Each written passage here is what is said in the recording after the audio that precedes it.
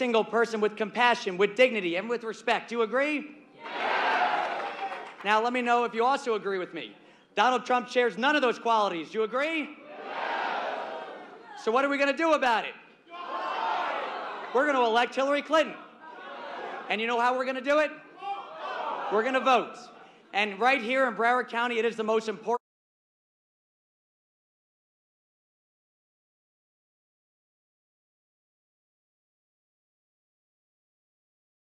President of the United States. She needs to win Florida. And to win Florida, you have to win this county, the best county, the greatest county, by at least 250,000 votes.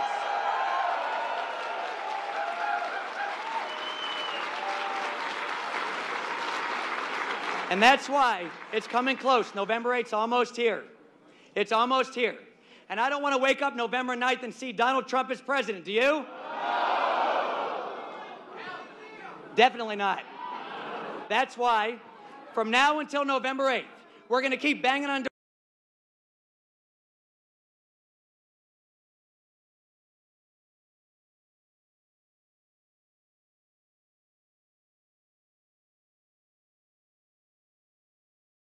Get voted. And so what I'm asking you to do is do your fundamental right. When you leave this rally, go and vote at ArtServe. It's right down the road, SunServe. It's right there. You can vote. You can exercise your fundamental right. If you do that, when you go and vote, vote for Hillary Clinton for president and vote for good Democrats up and down the ballot.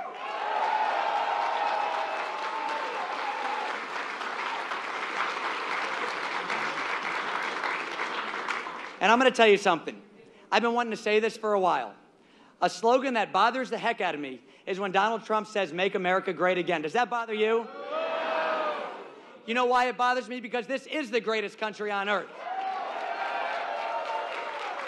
And when we go and vote, when we work as hard as we can do, when we elect Hillary Clinton president, we're going to prove to him that we're going to continue to make this country the greatest place to live on the face of the earth.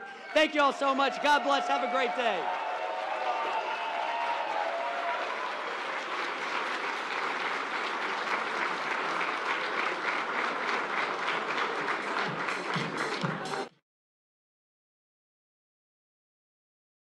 Rock a little bit. Enjoy yourself. We have someone really special coming very, very soon. So we're going to little tunes. Tracy, thank you.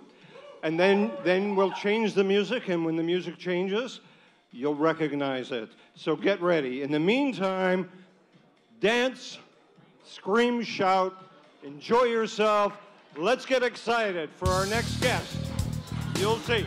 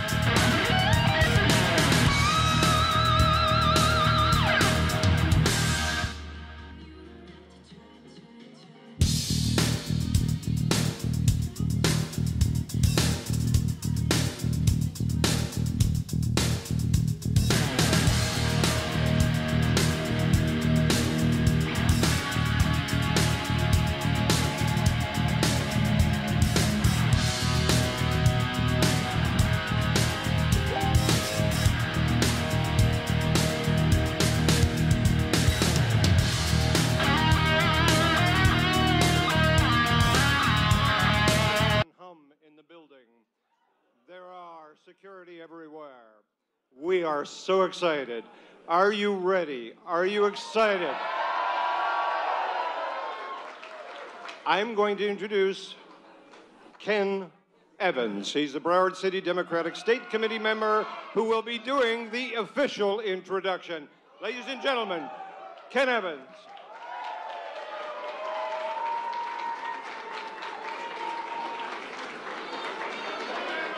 Hello, everybody. How are you? Welcome to Wilton Manors. We're very excited about today, and I just want to mention before we get started, there's a few people I want to point out in the audience, and the commissioners of Wilton Manors weren't mentioned. So I want to mention Justin Flippin and Julie Carson, Scott Newton back there, and Tom Green. Welcome. We have so many great activists here. We have the Love Wins group. And they're back in the back. And then finally, you know, Equality Florida. Many people have been part of this, and Chad with, we just have so many. But I want to mention one group, and that is, well, HRC I'm going to mention especially. We couldn't do this without HRC. But the field workers for Hillary Clinton are here. Many of them work very hard, and we want to thank all of them, everybody that's been out there doing the grassroots. So today is a really an historic event for LGBT, for our lesbians, gays, transgenders. We have our allies. I mean, everybody's here. We're a community, and we are so happy that Hillary Clinton will be our next president to take us on with all of our values. So as we move on today, I just want you to know that Hillary Clinton has been fighting for us. She's been doing everything that she can since the day with children, since the day that she's been right at a college. And today we really just want to thank her, and we want to welcome her to this stage. So right now, ladies and gentlemen, I welcome you, Hillary Clinton, our next president of the United States.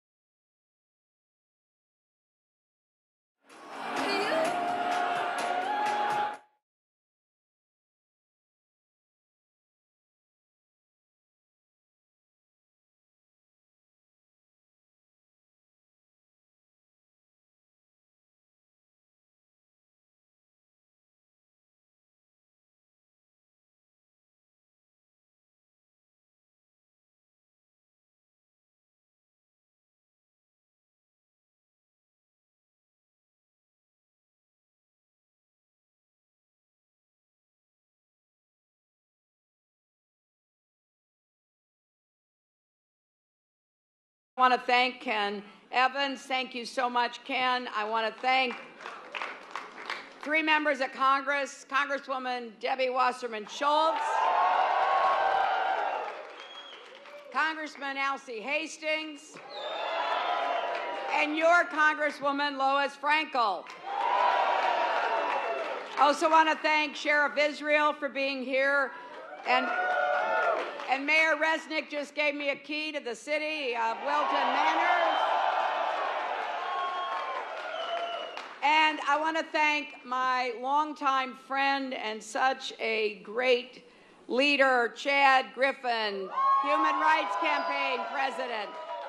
I know that Chad told me there are a bunch of Human Rights Campaign organizers.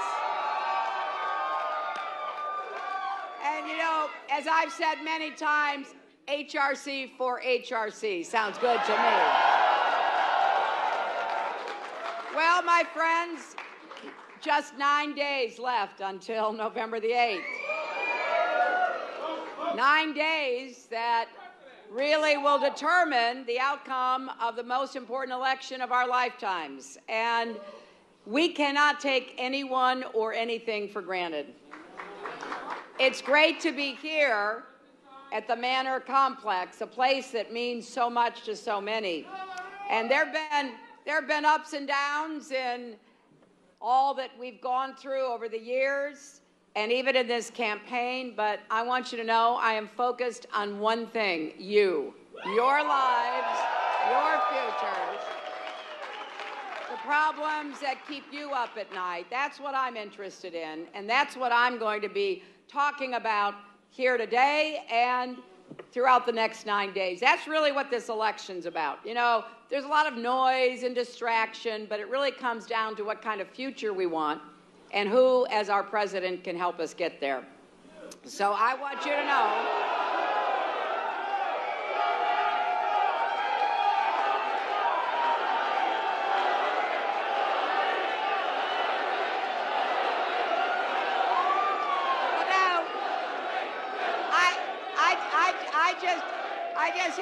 I just have to say, I know I'm preaching to the choir.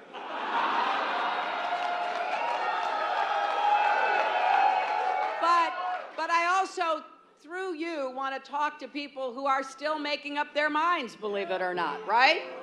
Because we've got a choice between a president who will bring us together, keep our country safe, get the economy working for everyone, not just those at the top, or someone who's temperamentally unfit and totally unqualified for the job. You know, Donald Trump is doing his best to confuse, mislead, and discourage the American people. I mean, he's such a downer, right? And it's time for him to stop fear-mongering, stop distracting from what's really at stake, and frankly, stop disgracing our democracy. We can't let him get away with this. But here's the good news. Yes, America is great, and we can make it greater if we work together and we set some goals. But we are seeing Americans coming together, Democrats, Republicans, independents, to reject Donald Trump's dark and divisive vision of our country. And it's going to be really important that we make it clear to everyone in these last 9 days what's at stake. Because I really believe the vast majority of Americans agree with us. We don't want a president who demeans women. We don't want a president who has plans to break up and deport immigrant families. We don't want a president who perpetrated the lie that President Obama wasn't born in America. We don't want a president who would appoint Supreme Court justices to overturn marriage equality. But I want you to know the energy we're now seeing out in the campaign is not just about what we're against, it's also about what we're for. Because we also share a common vision. Beyond partisanship and politics, it's a hopeful, inclusive America where everyone counts and everyone has a place, right? And that's exactly what I'm going to be fighting for in these last 9 days. We're going to honor people, not insult them. Donald Trump has insulted more than half of our population. African Americans, Latinos, immigrants, Muslims, POWs, women, and by what he has said, so many others who believe that you have a positive future. I agree with that, you do. And I promise you this, I'm going to keep working every single day for you and for the vision of America that we share.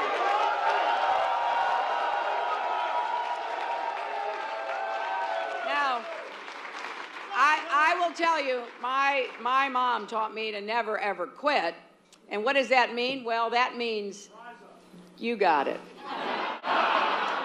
You got it. And it also means when you're knocked down, what matters is whether you get up again. I have been fighting for families and underdogs my entire life. I'm not stopping now. We're just getting warmed up, right?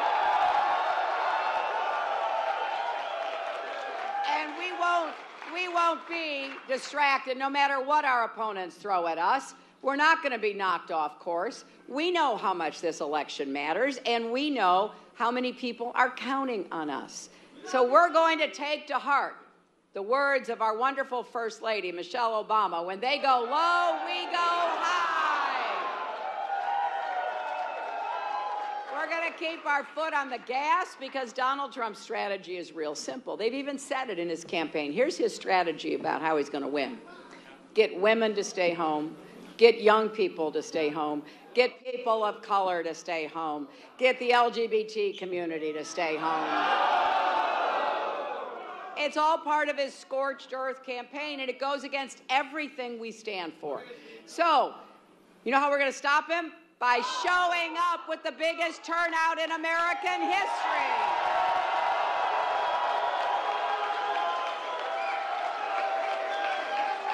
We need everybody to turn out and vote. Women, young people, people of color, the LGBT community, Latinos, African Americans, Americans from all walks of life.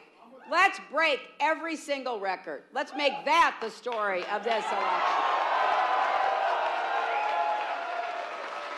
And, you know, here's some really good news. This is amazing. More than 20 million people have already voted in this election. Most of those votes in the last few days, 3 million of those votes from right here in Florida. Now, you only see numbers like that when people are standing up for what they really believe in. So if all of you vote, if your friends, your family, your coworkers vote, if everyone you talk to between now and Election Day votes, we are going to make some really big history on November the 8th. And I want you not only coming out for me, I want you to re-elect our members of Congress, and please elect Patrick Murphy to the Senate.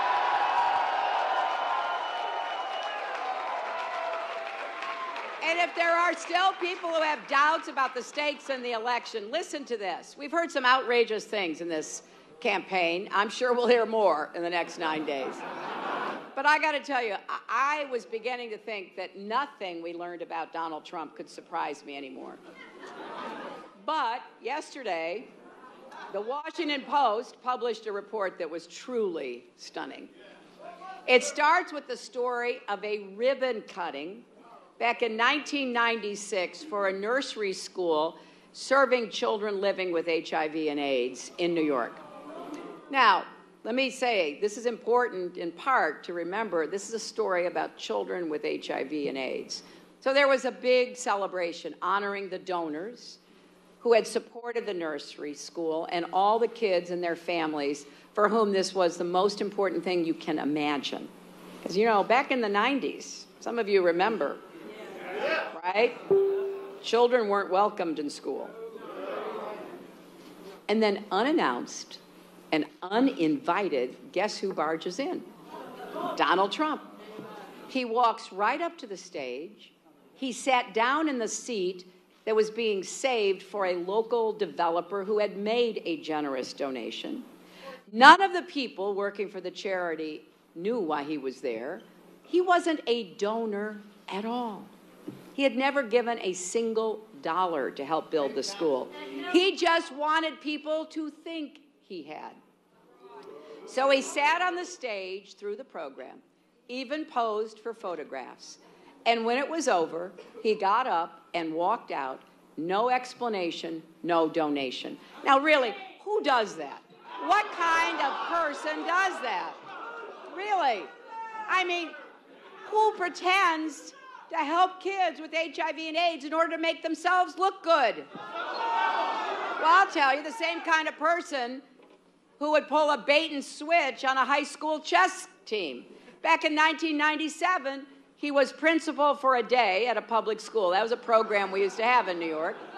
The chess team was holding a bake sale to raise money to travel to a tournament. They were $5,000 short.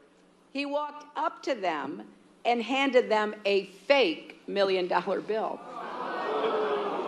At first, the kids and their parents were excited, then they were devastated to learn it was a joke. So he gave them $200 and drove away in his limousine. Now, this story does have a happy ending because a woman read the story about Donald Trump's behavior, called the school and donated the $5,000. And the coach remembers this woman saying, I am ashamed to be the same species as this man. Now, I gotta say, any of you see the debates? Well, you know, I stood next to Donald Trump in 3 debates for 4.5 hours, proving conclusively I have the stamina to do this job, right?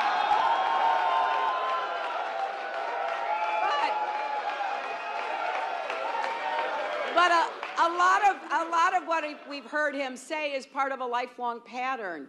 And here's what the Washington Post concludes. For as long as he has been rich and famous, he has wanted people to believe he is generous. He spent years constructing an image as a philanthropist by appearing at charity events and by making very public, even nationally televised promises to give his own money away. It was, in large part, of a facade. And a months-long investigation by the Washington Post found that Trump had sought credit for charity or had claimed other people's giving as his own. Now, of course, because he's refused to release his tax returns, we don't even know if he's ever given anything. But here's what we do know. With Donald, it's always Donald Trump first and everyone else last. He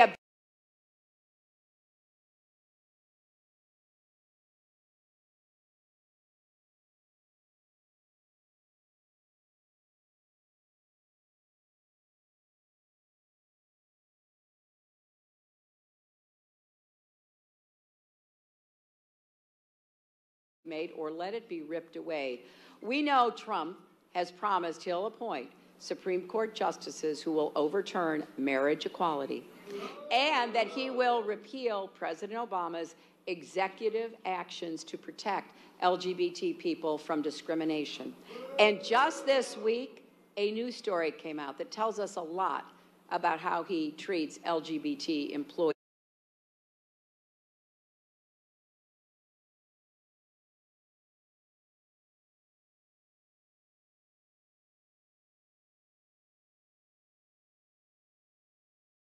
The summer season. After he told his coworkers he was gay, they started harassing him. They called him names. They even threw rocks and golf balls at him. It got so bad, he ended up in the hospital. Now, his supervisors saw all of this and did nothing. So finally, he went to the police for help. He was too scared even to come back to work. And what did the Trump golf course do? They fired him. Now, this is a heart-wrenching story on a lot of levels. For starters, it's a painful reminder of the harassment, violence, and discrimination too many LGBT Americans still face every single day. And it's deeply disturbing that instead of stepping in to stop this unacceptable behavior, Trump's business punished the victim for coming forward. Now, if that's how Donald Trump runs his business, what does it say about how he would run our country? We've made a lot of progress on LGBT rights, but as that story reminds us, we still have work ahead, don't we? There is still no federal law that stops an employer from refusing to hire someone just because he or she is LGBT, or a landlord from refusing to rent an apartment to a transgender tenant. And of course, there are still states where you could get married on Saturday, post your Facebook photos on Sunday, and get fired on Monday just because of who you are or who you love. So here's what I'll do as president. We will call on the Congress to pass the Equality Act.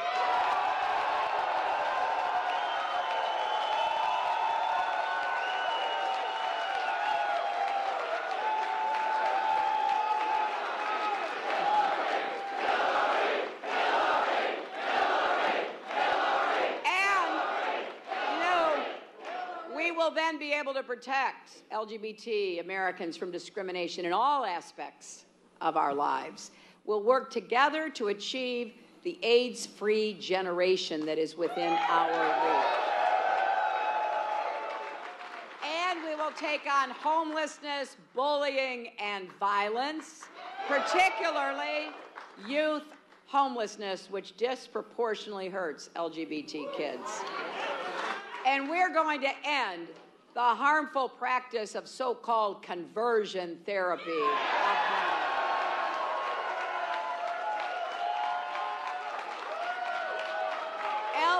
LGBT kids don't need to be cured of anything. They just need to be accepted and embraced and respected.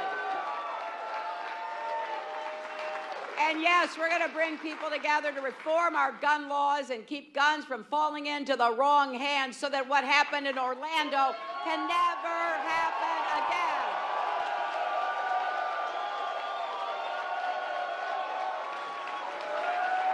Now, some of you know, Chad Griffin and others know, this issue really is important to me. I traveled to 112 countries as your Secretary of State. I saw how countries around the world treated lesbian, gay, bisexual, and transgender people.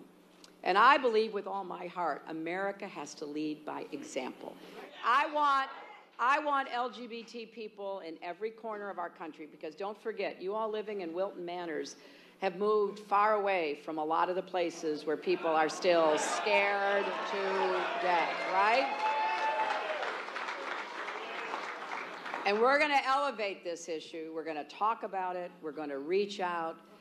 So when you vote in this election, remember, it's not just my name on the ballot. It's your future. It's who we are as a country. It's every issue we care about. And make no mistake, LGBT rights are at stake. Dignity and respect for every American is at stake. The future of our economy is at stake. I believe when the middle class thrives, Americans thrive. And we're going to make America the clean energy superpower of the 21st century, too.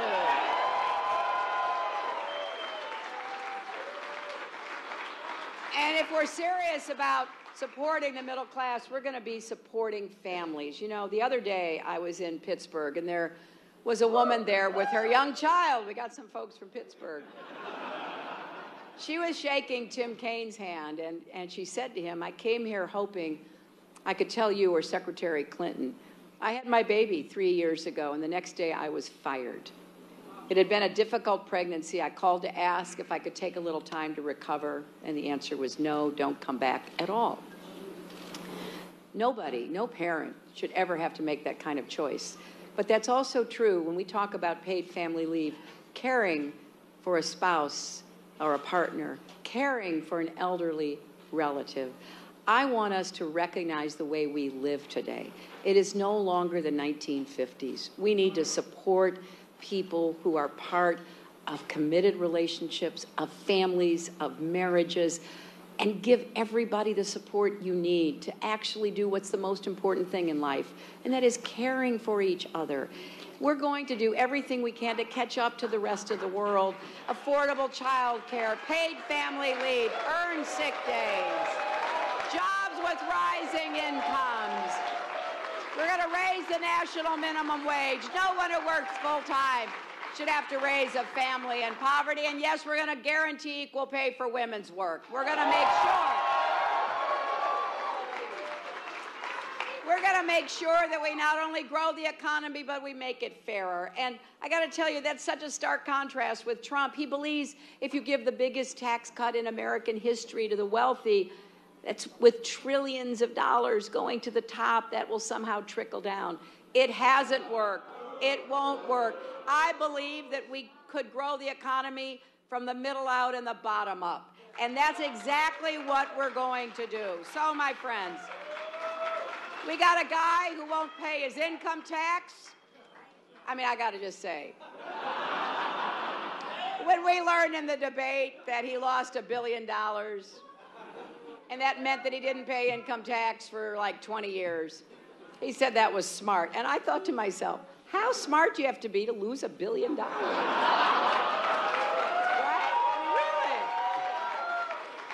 Really? And what kind of genius are you to lose $1 billion while running casinos? But it's serious because it means he's paid zero for our military, our vets, for health care, for Pell Grants, for our universities, our colleges, our highways. This is Trump to a T. The stories that I told you about him showing up and acting like he's done something, well, he shows up and criticizes our country. He shows up and discriminates against African Americans when he was denying them the right to rent apartments. He chose to make his products in other countries, not America. He's built a career on stiffing small businesses. I take that personally. My dad was a small business owner. I'm sure glad he never got a contract from Donald Trump. So, my friends, we've got work to do, and let's get to that work. We got to make sure that we get everybody out to vote. I want you to be able to say on November 9th, you voted for a better future. You voted for a better America.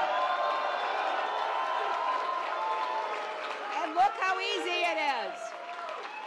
It is so easy. Wilton Manors City Hall is just a half a mile down the street from where we are right now. And if you're registered in Broward County, you can vote at any early vote location in the county from 7 a.m. to 7 p.m. all week. And if you've been mailed your ballot, make sure you fill it out and mail it back today. You can go to iwillvote.com to confirm your polling place and make sure you have a plan to vote. But please, also help us in these last 9 days. Every phone call you make, every door you knock on will make a difference. So go to HillaryClinton.com, sign up to volunteer, take out your phone, text JOIN, J-O-I-N, to 47246. I don't want anybody waking up on Wednesday morning and seeing the results and getting depressed. I'm against depression. We don't want that to happen in this election, right? I don't want people to be sad because they didn't do their part. We can't let that happen. And I have to ask you, if you know anybody who's thinking about voting for Trump, you've got to stage an intervention.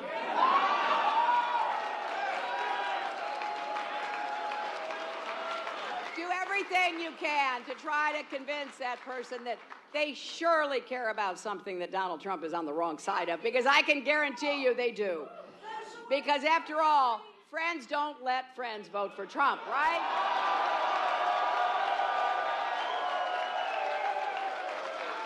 So, I am so grateful to all of you. How many of you have already voted? Okay, so now, how many of you will help us get somebody else to vote? That's what's going to make the difference. Change is coming. Let's make sure it's the right kind of change. The choice is yours. We're going to do everything we can to build a stronger, better, fairer America, coming together, healing the divides among us, and we're going to prove once and for all that love trumps hate. Thank you.